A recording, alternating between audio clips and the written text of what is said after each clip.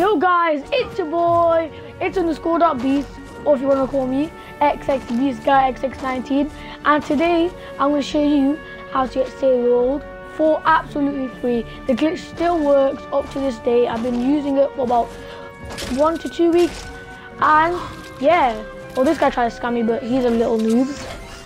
But yeah, so if you don't know how to do this, basically you gotta, sorry about me laughing, my friend is being really weird. All you want to do is go on your, look, see, I don't have to Save the World for free.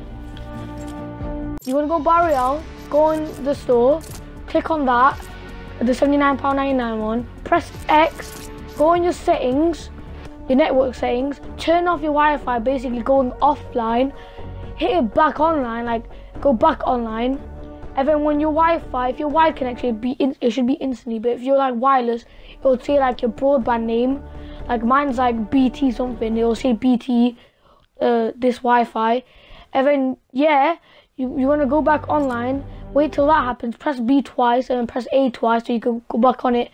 And you know that error code that said like the Xbox purchases has failed, that's when you're golden. So when that error when the error pops up, then you're crispy golden. So yeah, let's get this video to 5 likes, and yeah, I'll post another video just teaching you how to get V-Bucks and Save the World.